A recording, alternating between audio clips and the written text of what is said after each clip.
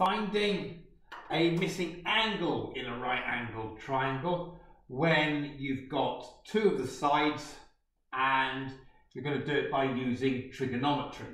So looking at our first example here, we've got to find the angle x here. We know what our opposite side is in red, there's our opposite, and we know what our hypotenuse side is in green.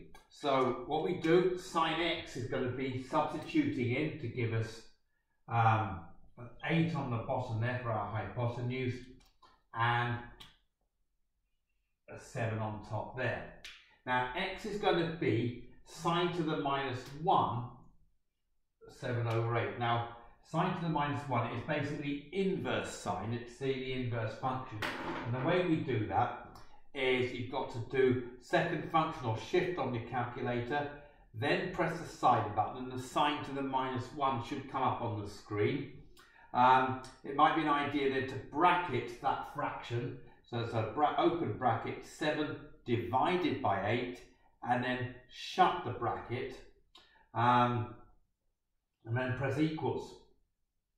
And that gives you an answer of 61.04 on the calculator. So we call that 61, and our units, of course, as we're finding an angle, is degrees.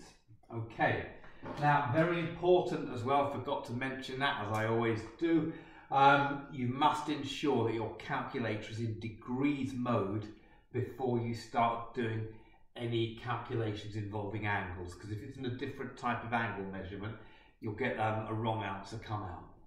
Okay, having a look at this one, we've got cos W then, because we're going to have an adjacent side here, and we've got our hypotenuse, so I'll pop the hypotenuse side of 4.2 in there. So cos of this angle W is 3.2, the adjacent side, divided by 4.2.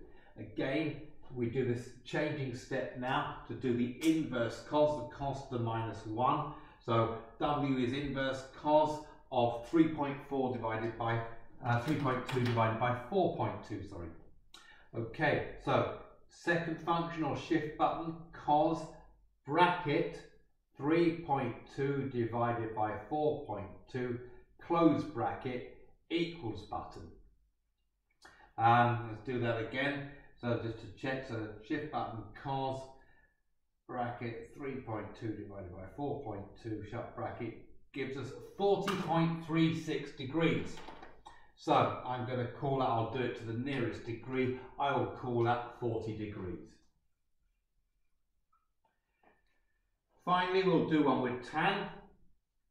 As you can see, we've got angle P here. We've got 6.1 as our opposite side and 3.4 as our adjacent side. Make sure you stick, even though that 6.1 is bigger than 3.4, which can be looked as unusual, you've got to stick to the rule. The 6.1 does go on top. You're allowed to have a bigger number on top when it's tan. All it means is your answer is going to be wider than 45 degrees. So 6.1, opposite side, adjacent side 3.4, substituted into the equation. Back to our calculator again. So shift tan to the minus 1 comes up, open the bracket, 6.1 divided by 3.4, shut the bracket, equals 60.86 degrees. So that's going to come out to be 61 degrees as the answer. So there you have it. That's how to find an angle when using trigonometry when you're given two sides of the right angled triangle.